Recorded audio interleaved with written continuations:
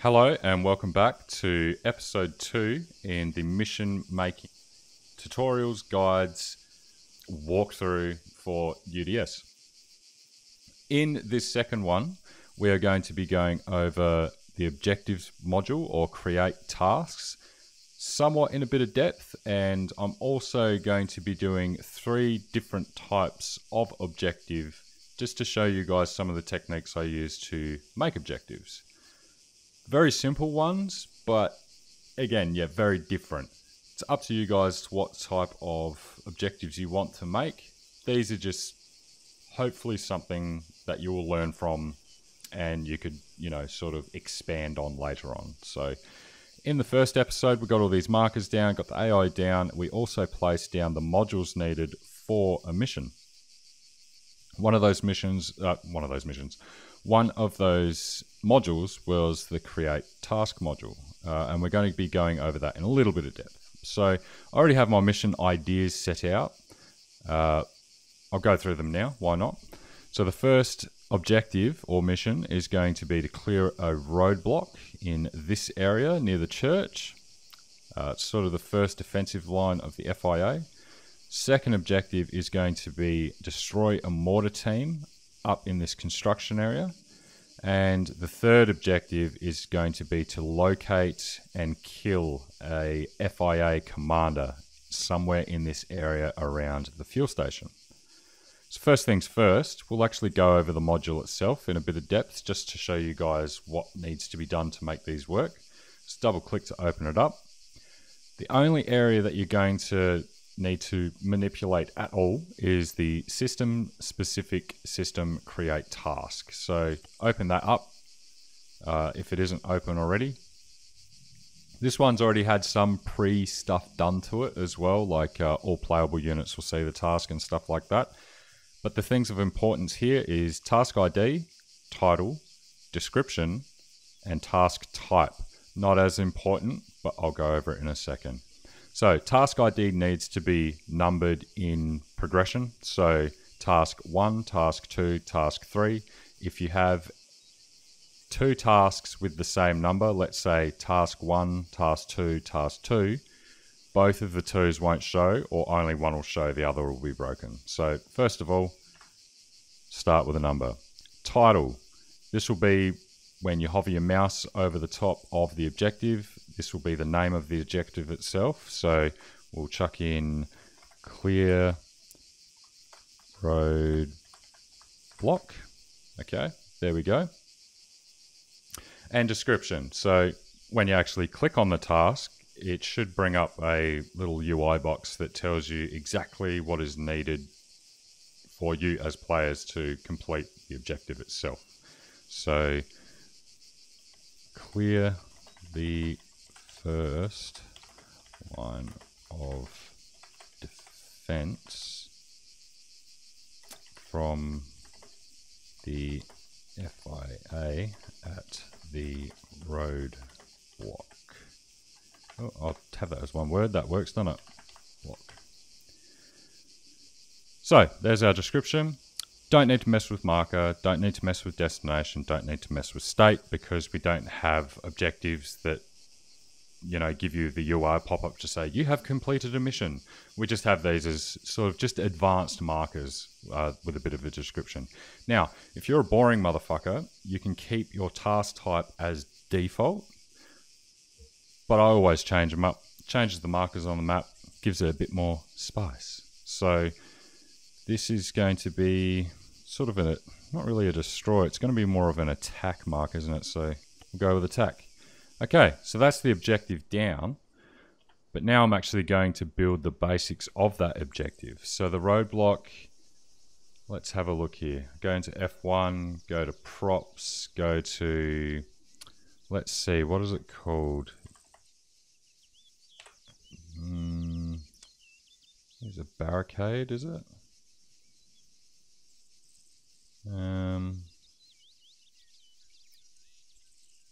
Let's have a look. We've got barrier.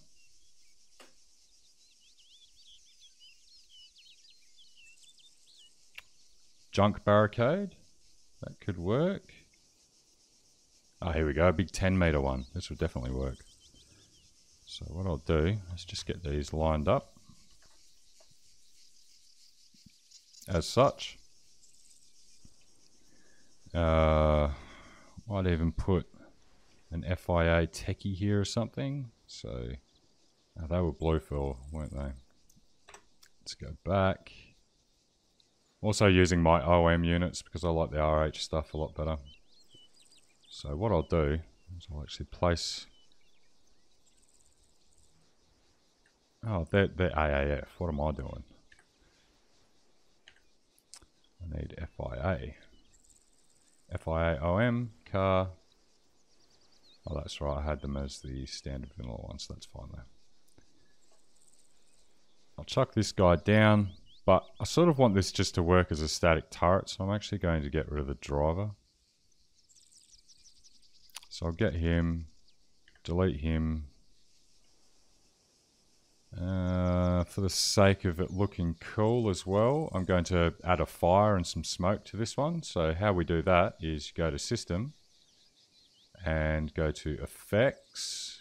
Just go for the fire module. I might copy paste or control paste a couple there. And we'll also go with smoke. I don't really use the persistent smoke pillar. It's a bit restrictive. So I'll go with this smoke here. Values I like to use for this, because I like a really thick, black, burning smoke, is all the colors I put down to 1, so RGB 111, which makes it quite dark. And the alpha color I change up to 9 to make it sort of really thick, burning plastic type smoke. You can play around with this. It's up to you what you really want to do. So go nuts with it. You can... You know, particle lifetime is how fast or how long the smoke pillar is going to go for, so how tall it is. I usually keep it default, but that'll do for now. We'll see this when I actually play it. So that's the basics of our little barricade or roadblock setup. We'll go on to the next mission, which is destroy the mortars pit. So that is going to be over here on this road. Probably the road, I think. That's how this is going to work. So I'll just place down the module. Now we'll go through it again. Remember, task ID, change the number, title, destroy. I like to use capitals for the description, or sorry, the title. I don't know why. Destroy mortar pit. And then I say it, and then I don't do it. Like, what a tard. Alright, destroy mortar pit. Very self-explanatory type mission, so I'm going to be... What should the description be to be a bit longer than the title? Locate and destroy the FIA mortar pit. Okay, straightforward. Excuse me. So that's our description and stuff done. Sorry, I closed it. I'll actually change the icon to a destroy icon. Press OK. Now we'll actually build the objective, which is going to be a very, very simple one. So what I'll do is we will go back to F1, FIAOM. I think it's in artillery. Yes, here we go. So here's the mortars I'm going to be using. Now, just for the sake of dressing this up, I'll put some sandbags around them. So, sand. Let's have a look. What do we got here? Go for sand around. Okay. What I should have done is actually did all of this as one thing and then just copy paste it. But copy, paste, and let's say they rocked up in, I don't know, an ammo truck to keep them stowed up. So it's always good to have a little bit of a background story there. So what we'll do, FIAOM, truck. They've rocked up in this fella here. Now, another thing for the sake of performance and stuff, if you just literally want this to be a static object and it's just there for aesthetics, is once you've clicked on it, hold down Alt and press S. And what this does is make it an unsimulated model, so it doesn't have its physics and all of that sort of stuff. Probably wouldn't see overly too many benefits from it, but if you have like a mission where you've got, let's say, 20 of these around the map, you will definitely see an improvement if they're just there to be static objects. So anyway, so that's our little mortar pit setup. Now, for the next mission, it's going to be kill the enemy commander. Now, I'm not going to be boring and put it at like the last house here. I'm going to try find one somewhere in the middle, just to sort of make this mission a bit of a challenge. So let's go with, let's have a look in here. Is this going to be big enough in here? Yes, I think this will be the perfect building to be our objective building. So I'll just place down the module. And it will be kill the commander. Okay, so that's the title. I'll also change the task ID, remember, very important. And we'll put here another locate. So locate and kill the enemy FIA leader for the area. So there we go. Kill the commander, locate and kill the enemy FIA leader for the area. Full stop. Now I'll change the task type to, what's a good one? Oh, here's the descriptive one. Kill. And press OK. Alright, now we'll set up this little objective. Doesn't matter if these are risen off the ground or not. Like, they're 2D on the map anyway. So I'm going to have him in this room, but I want to dress up the room just a little bit before I put him in. So what I'm going to do is put in a table of some description. So probably a wooden table, maybe. Yep, that'll do. Alright. Wooden table. Also desimulate it. Let's say a radio. Any cool radio models? Misc interior, radio. Nah, probably not that one. Let's have a look.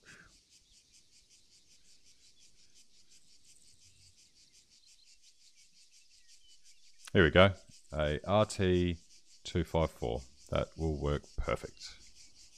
Just be like his little commander room. I'm not going to go too nuts. This just looks okay, I suppose. Now, for the commander itself, going to go into FIAOM, men. I think I've got an officer class here. Yes, I do. Place him down. I'll leave him with his pistol. But what I might do is just change some of the aspects of this dude so he doesn't move. I don't want him to run away. I want him to sort of just hold in this building, let's say, watching that door. So the way that you can change that is to come into Officer, double click him, go down to Disable AI Features. Now, there's a list here that you can go through. You can test them if you want. It's completely up to you. But the one I'm going to be using today is to turn off his move. So he'll stay on that spot. He won't move from that position. Okay, so that's the third objective done. But I want to sort of add to this, and we're going to sort of harp on back to the tutorial before this, and we're going to be making a marker to sort of describe the area for this objective. So come up to markers, let's go to ellipse, and I'm going to do the old click and drag to get a bit of a size. Just get it to fit over here. Change the color and the brush. So grid diagonal, he's blue for, so I'll make it blue. Okay, and again, because I'm super duper spurgy, copy paste, double click, make it into a border, black. And there we go. That should add a little bit more description to this final objective where it says locate and kill the enemy FIA leader for the area. So, all right, that's our 3 objectives done. We're looking pretty sweet. Just for the sake of it, I'll press play just so you can see the fire and smoke modules that we put down. Should load up any second. It's nothing too fancy. I know there's mods and stuff out there that you can use to manipulate particle effects in game a bit more, but we're just here for the basics. So there we go. And you can see a bit of flame down there. Nice black smoke. Alright guys, that's it for episode 2. Hope you learnt something from it. I definitely didn't. But but I hope to see you guys in episode 3. Alright guys, see you over there.